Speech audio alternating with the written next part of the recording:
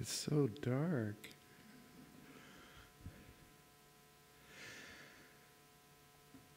We are going to do things a little bit differently today. Today is Good Friday. It is a special day. And we thought about all kinds of different, skits we might do and things like that, just trying to do something a little bit different. I think most everybody has had enough of, all of this stuff that's been going on.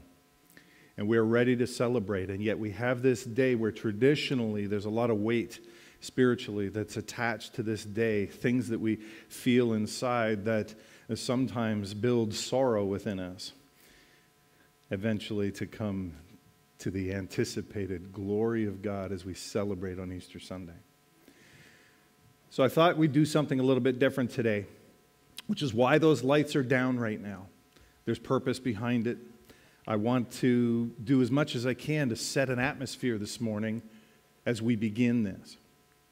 We are going to take communion in just a moment as I'm reading Scripture. So this service today, every word that I am bringing this morning is the Word of God. Not one word will be my own. And we are not going to pause as we often do in the middle of a service. I finish a message and we kind of do communion as a separate thing. We are going to do it as it comes up in the Scripture. And we are going to begin with the Lord's Supper.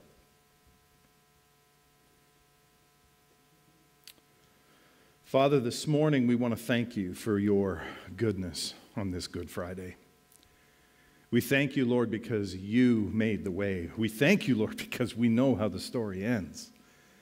This is to your glory, Father, that we come here today to remember, even, Lord, to celebrate, even, Lord, to hang on to you, to be with you, to draw close to you. And so, Father, we invite you to be close with us this morning. Would you make yourself known? Would you allow us to sense your presence in a way where we have a tangible notion that you are there? Move amongst us today, Lord. We invite you. Touch us afresh and anew. Draw us in to a more intimate place of worship this morning as we abandon ourselves to you, to your word, to your praise. All for your glory, Lord. You are worthy. We thank you this Good Friday. In Jesus' name we pray. On the first day of the festival of unleavened bread, the disciples came to Jesus and asked, "Where do you want us to make preparations for you to eat the Passover?" He replied, "Go into the city to a certain man and tell him, 'The teacher says, my appointed time is near. I am going to celebrate the Passover with my disciples at your house.' So the disciples did as Jesus had directed and prepared the Passover. When evening came, Jesus was reclining at the table with the 12, and while they were eating, he said, 'Truly I tell you, one of you will betray me.' They were very sad and began to say to him one after the other, 'Surely you don't mean me, Lord?' Jesus replied, 'The one who has dipped his hand into the bowl with me will betray me. The Son of Man will go just as it is written about him. But woe to that man who betrays the Son of Man. It would be better for him had he not been born.'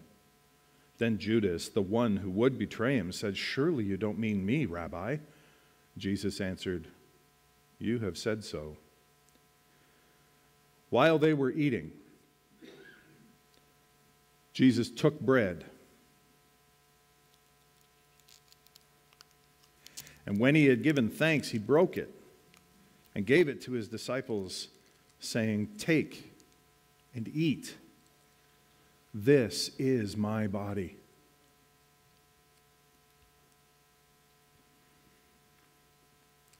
Then he took the cup, and when he had given thanks, he gave it to them and said, 'Drink from it, all of you. This is my blood of the covenant, which is poured out for many for the forgiveness of sins. I tell you, I will not drink this fruit from the vine from now until the day when I drink it new with you in my Father's kingdom."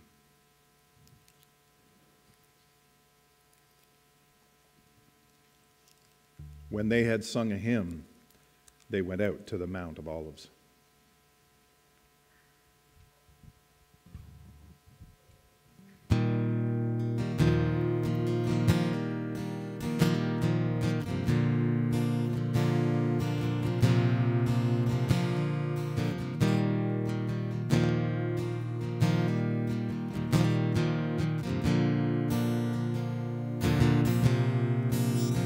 My Lord, what shall I give him today?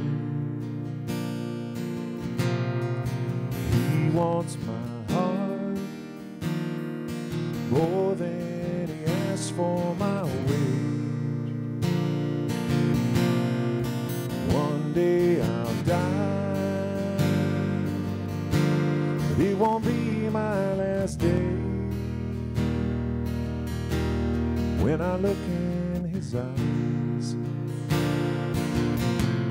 know that I did okay. My Lord, what shall I sing him for now? A song full of praise from a mouth full of doubt. Lift up my face and I sing out loud with all my mistakes. I still make him proud. He paid it all for me, carried that cross for you, that rugged walk he knew. He had to do, open his arms up wide, invited the world inside. One final breath, he conquered death, the end for you. My Lord, where would you want me to go? Just across town, or a place where I don't know a soul? Just tell me where, and I'll hit the road. No time to spare, and no heavy load. He paid it all for me, carried that cross for you. On that rugged walk, he knew what he had to do. Opened his arms up wide, invited the world inside. One final breath, he conquered death, the end for you. One final breath, he conquered death, the end for you.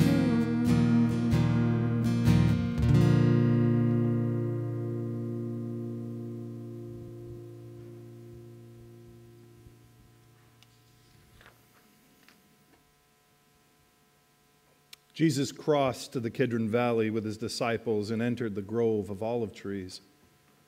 Judas, the betrayer, knew this place because Jesus had often gone there with his disciples. The leading priests and Pharisees had given Judas a contingent of Roman soldiers and temple guards to accompany him.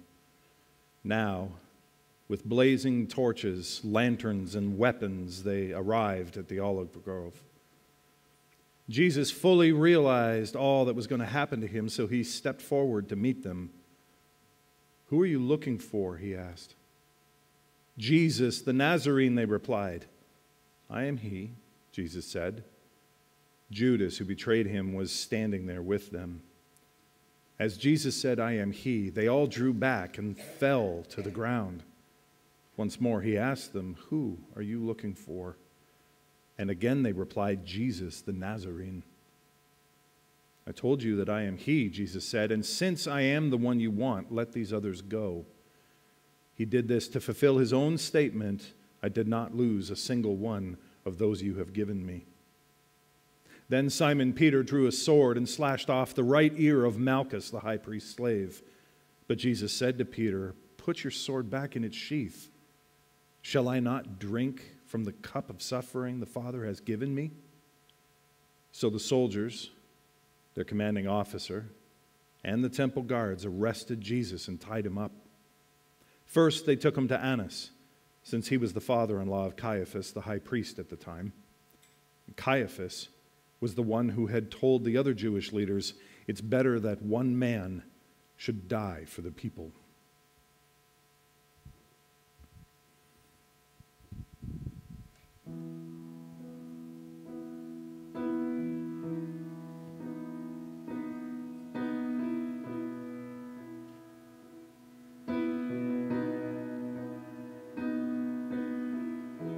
Where can I go but to the cross, to the cross?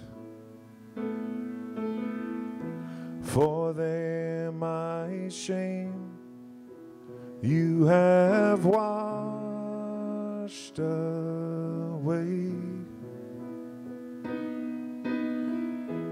Where can I go but to the cross, to the cross? For there you gave up your life for me. You gave your life for me. You stretched your arms out wide. I lift my hands up high to my Savior. You stretched your arms out wide. I lift my hands up high to my Savior. So, Lord, I run to the cross, to the cross. Surrender all to my Savior King. Be my everything.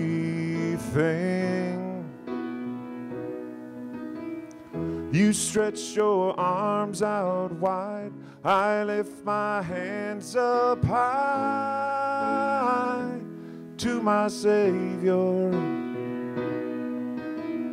You stretched your arms out wide. I lift my hands up high to my Savior. Chains are broken, shame has fallen, all my sins are gone. Chains are broken, shame has fallen, all my sins are gone. You stretched your arms out wide. I lift my hands up high to my Savior. You stretch your arms out wide. I lift my hands up high to my Savior. Chains are broken, shame has fallen, all my sins are gone. Chains are broken, shame has fallen, all my sins are gone.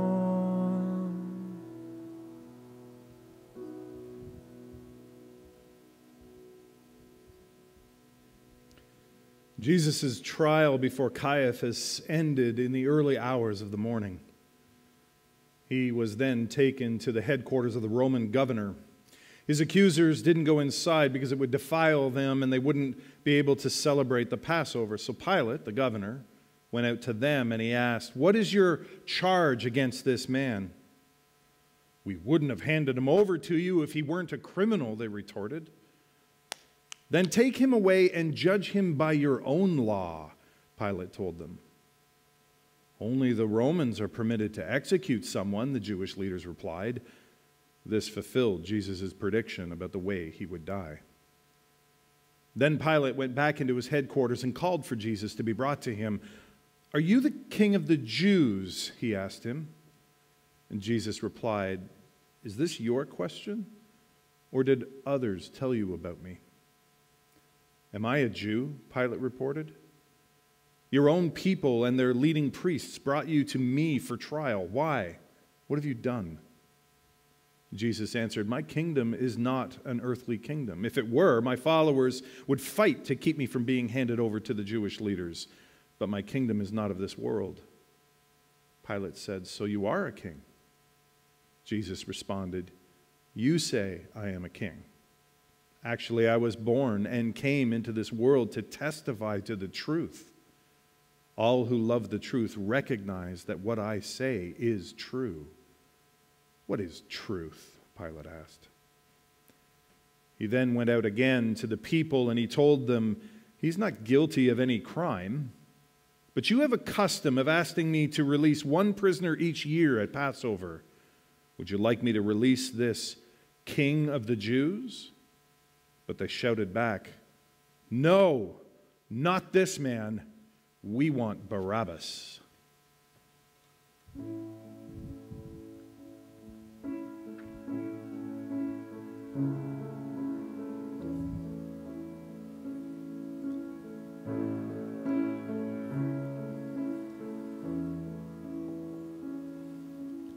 Holy, holy, holy, Lord God Almighty, early in the morning our song shall rise to thee. Holy, holy, holy, merciful and mighty, God in three persons, blessed Trinity.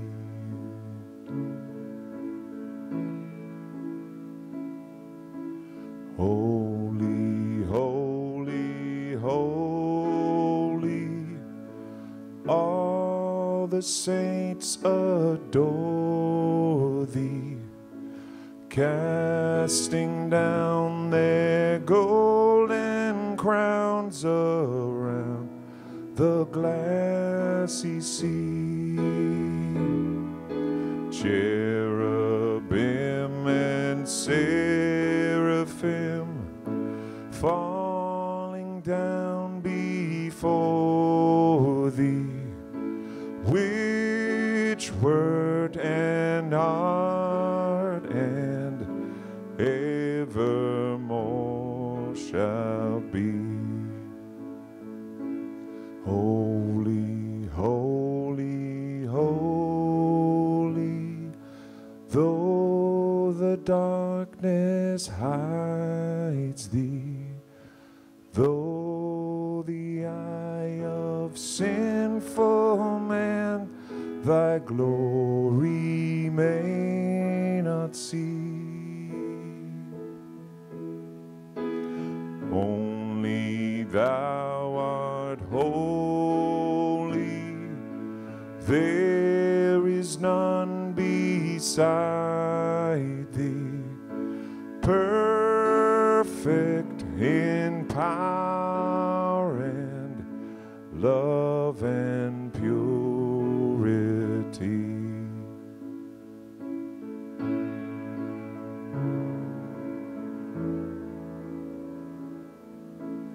Holy, holy, holy, Lord God Almighty,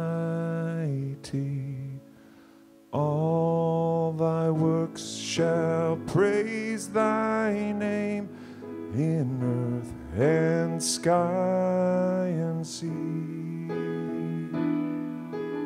Holy, holy, holy, merciful and mighty, God in three persons, blessed Trinity.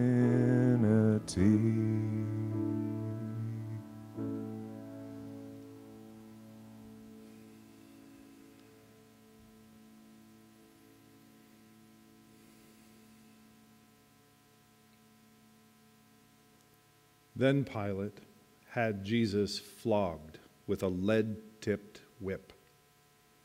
The soldiers wove a crown of thorns and put it on his head, and they put a purple robe on him. "Hail, King of the Jews," they mocked as they slapped him across the face.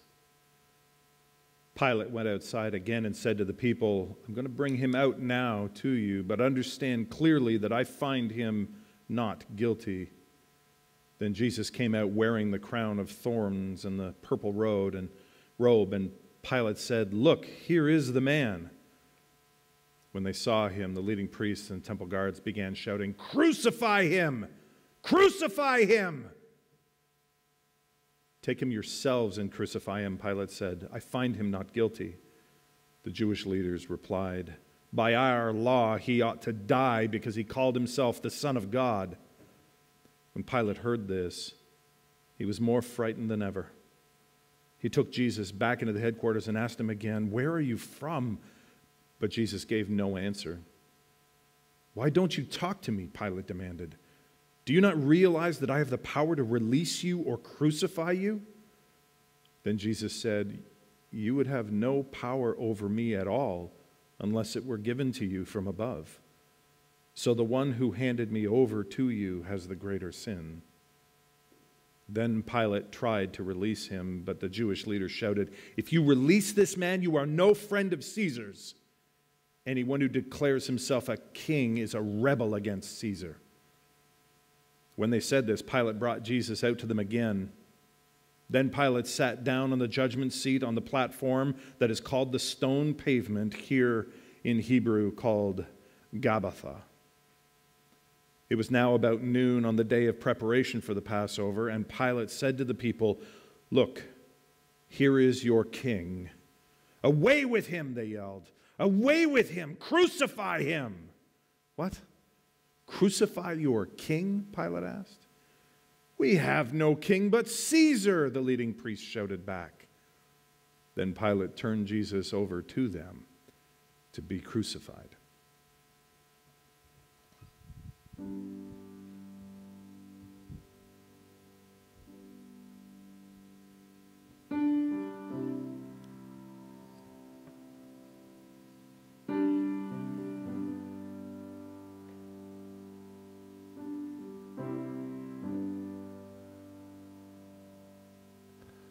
I sing for my Redeemer, the maker of the stars and sea.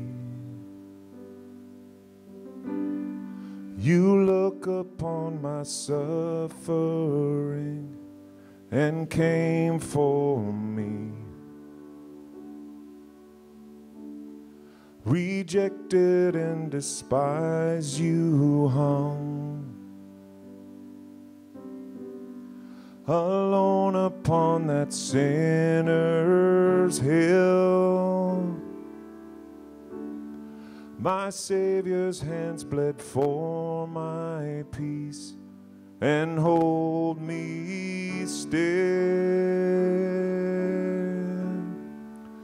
Jesus, be my Savior. Jesus, be my Lord. Jesus, be my Savior. Be my all in all. We take this sweet communion, remembering the price you paid. We lift the cup of suffering,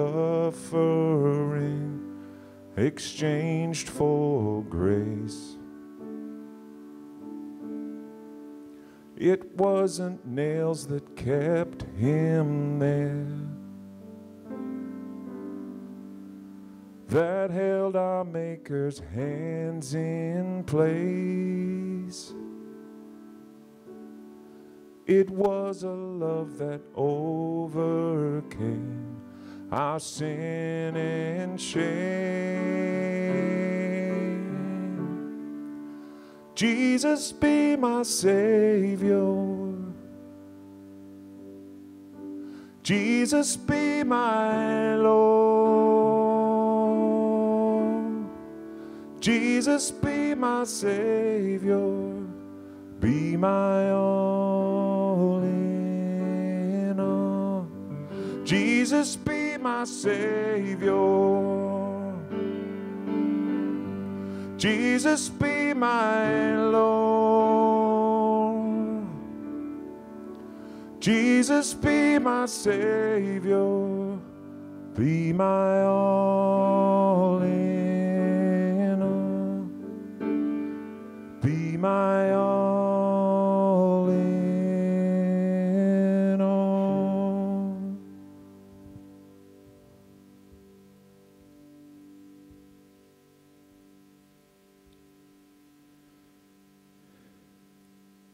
So they took Jesus away. Carrying the cross by himself, he went to the place called the place of the skull, in Hebrew called Golgotha.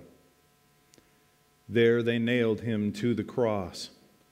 2 others were crucified with him, one on either side, with Jesus in between them. And Pilate posted a sign on the cross that read, "Jesus of Nazareth, the King of the Jews."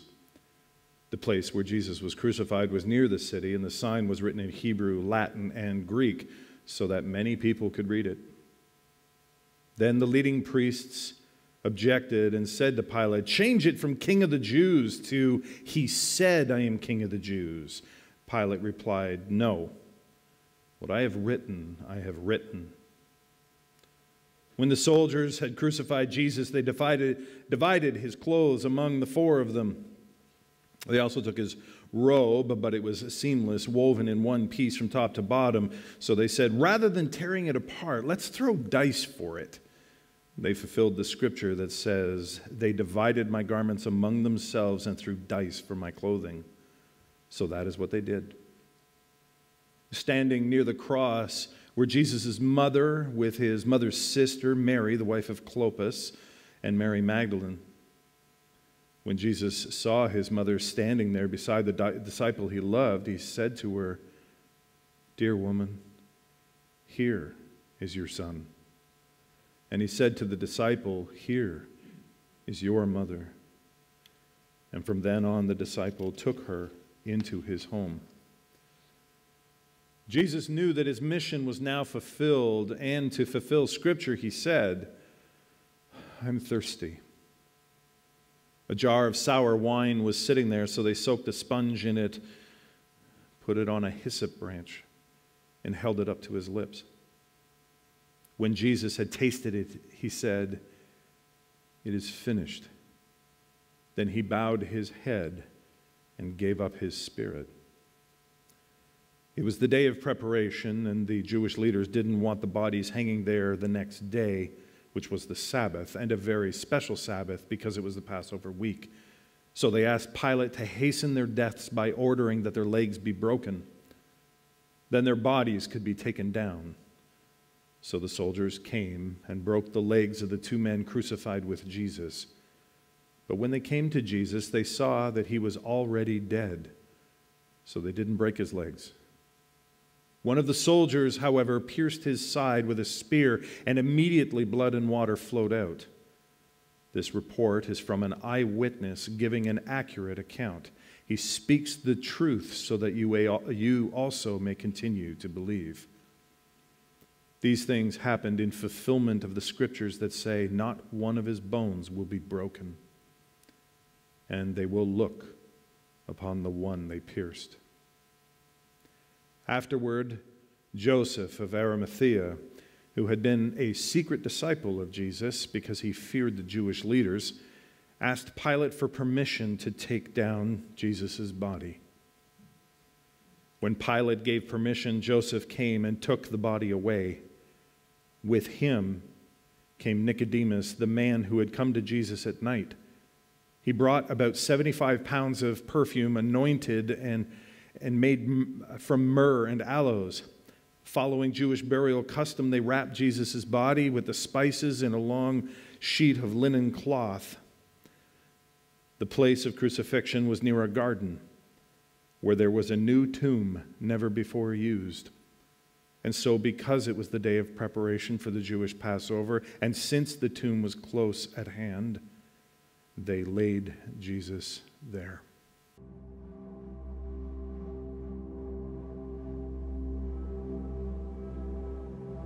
Good Friday. How can one describe such a day? The wrongdoing of all humanity, putting to an end an innocent man, the Son of God.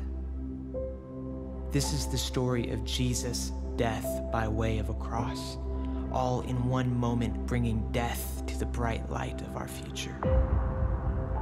He never stopped loving us, and yet this is the incredible part of it. Our sin stopped his heart. Our sin drove the nails firmly in the hands of God.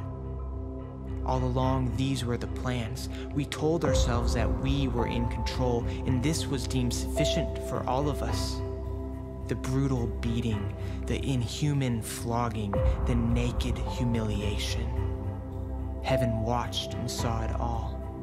Our rebellion, our guilt, our shame, erasing the very notion of reconciling us with God, our sin and our debt, overcoming Jesus.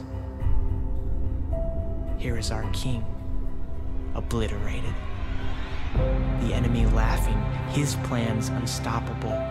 There's no longer the sound of freedom rising. Now God's people are utterly broken. Behold the chains of mortality. Yes, this is what is true. We had heard the stories of old. The lost are found, the blind can see, the weak are made strong.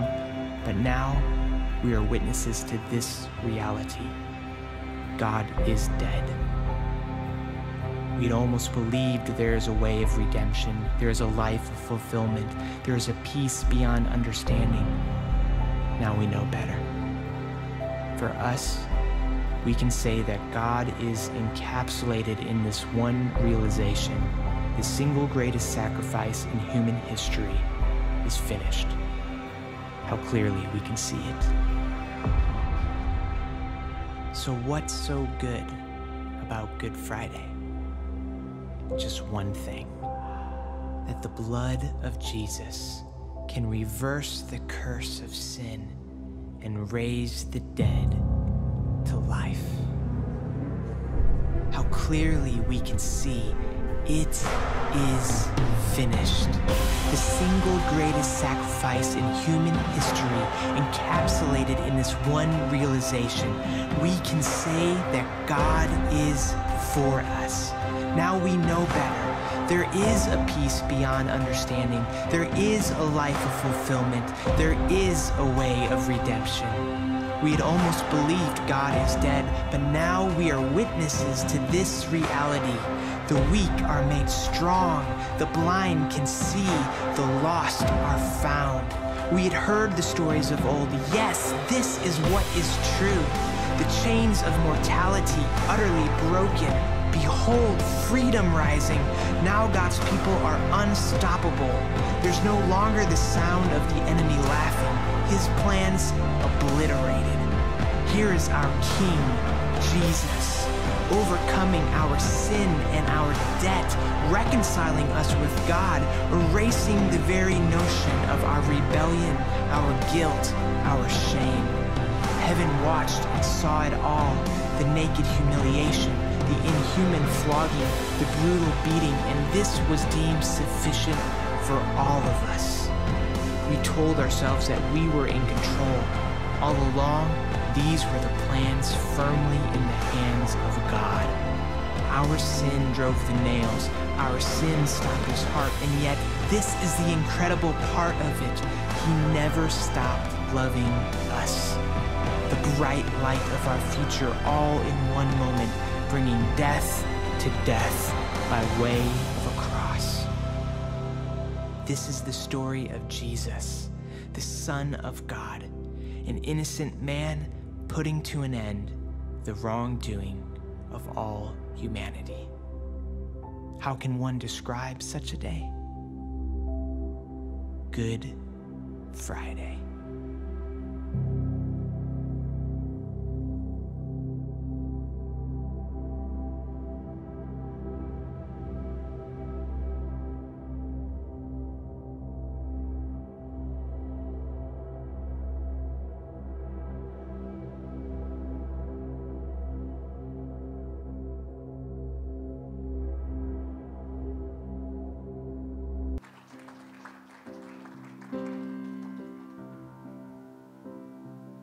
There was a moment when the lights went out, when death had claimed its victory.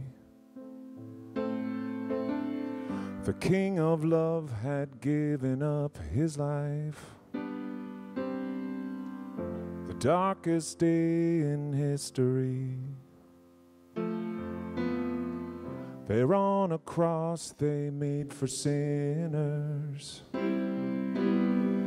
For every curse his blood atoned. One final breath and it was finished. But not the end we could have known. For the earth began to shake and the veil was torn. What sacrifice was made as the heavens roar?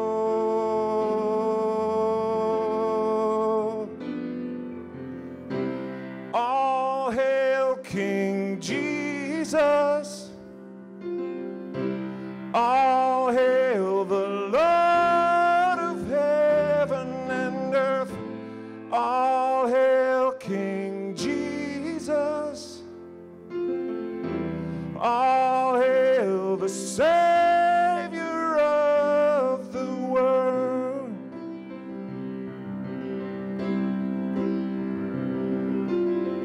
There was a moment when the sky lit up, a flash of light breaking through. When all was lost, he crossed eternity. The King of Life was on the move. For in a dark, cold tomb, where our Lord was laid, one miraculous breath, and we're forever changed.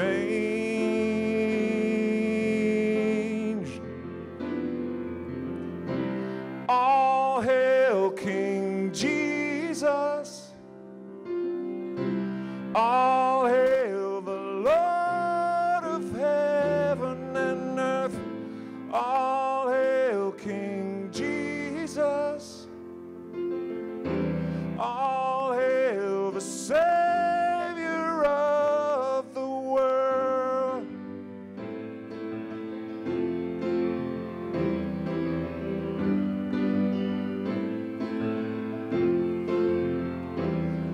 Let every knee come bow before the King of Kings. Let every tongue confess that He is Lord.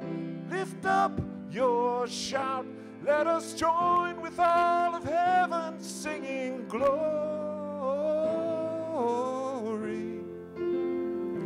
singing holy. Cry out holy, singing holy.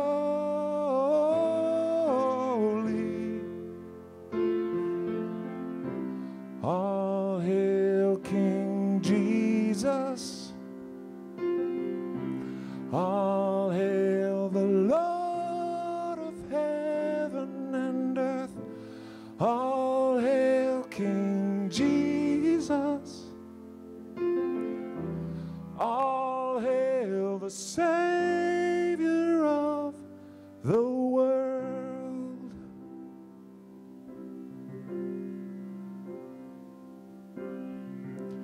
All hail King Jesus. All hail King Jesus.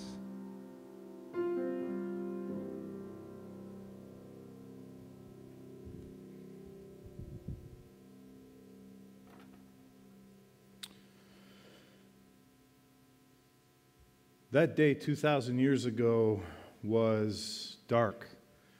It was filled with pain and tragedy. But for us today, it means something very, very different. For us today, it's a reminder of sacrifice, yes. But it is also a reminder of the anticipation that is ours. We know how this story ends. We know our King is coming. We know that victory is His. We know that in 3 days He rose again from the grave. He has conquered sin. He has conquered death. And this is why the symbol of our faith is an empty cross.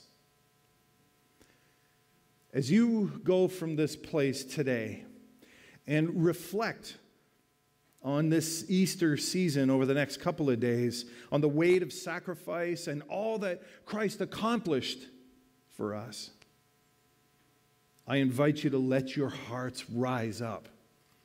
Let your hearts find and see His glory in this. These days are not dark, but rather they are filled with a great and everlasting light that cannot be undone.